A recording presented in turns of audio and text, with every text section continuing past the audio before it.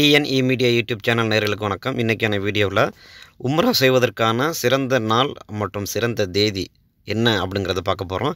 இது வந்து இஸ்லாத்தின் அடிப்படையில் பார்க்கல. இது வந்து மக்காவில் உங்களுக்கே தெரியும், நிறைய பேர் வந்து எப்போதுமே வந்து மக்காவில் வந்து உம்ரா செய்கிறதா இருந்திருக்கும் சரி, ஹஜ்ஜு செய்யமாக இருந்தாலும் சரி, கூட்டம் அதிகமாக இருக்கும்.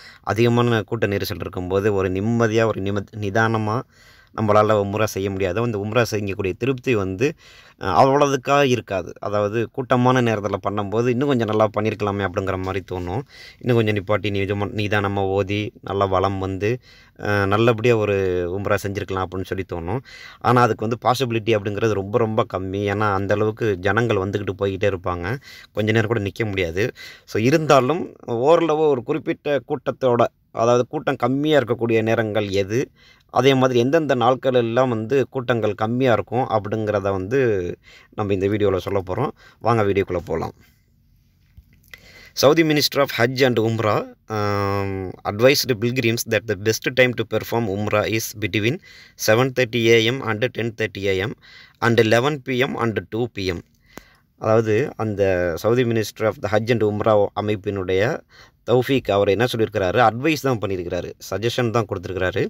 இந்த சமயங்களில் நீங்கள் வந்து உம்ரா செஞ்சிங்கன்னா கொஞ்சம் கூட்டம் வந்து கம்மியாக இருக்குன்னு சொல்கிறாப்புல. எந்த டைம்னு பார்த்தீங்கன்னா, ஒவ்வொரு நாளும் 7:30 மணி காலை 7:30 மணிலேருந்து 10:30 மணி வரைக்கும் கொஞ்சம் கூட்டம் கம்மியாக இருக்கும். அதே மாதிரி முற்பகல் 11 மணிலேருந்து மத்தியானம் 2 மணி வரைக்கும் உங்களுக்கு கூட்டம் கொஞ்சம் கம்மியாக இருக்கும். ஏன்னா அந்த சமயத்தில் வந்து நிறைய பேர் பிரேக்குக்கு போவாங்க, சாப்பிட போவாங்க, அந்த மாதிரி விஷயங்கள் இருக்கனால அந்த சமயத்தில் கொஞ்சம் கம்மியாக இருக்கும் கூட்டம். In the statement on his official Twitter account, Dr. Tawfiq said that the least busy days of the week for Umrah payment are Sunday and Tuesday and Wednesday.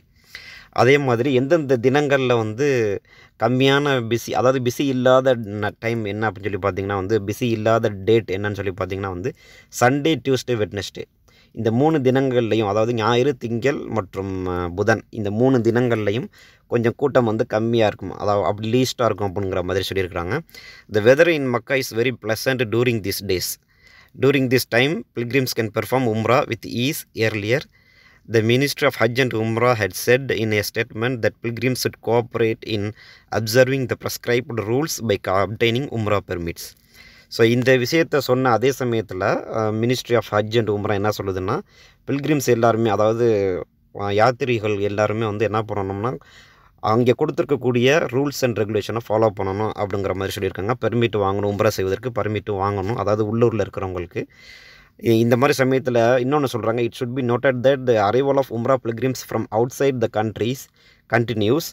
Umrah Pilgrims R arriving in large numbers from different countries. வெளிநாடுகளிலிருந்து வரக்கூடிய யாத்திரிகர்களின் எண்ணிக்கை வந்து அதிகமாகிக்கிட்டே இருக்குது.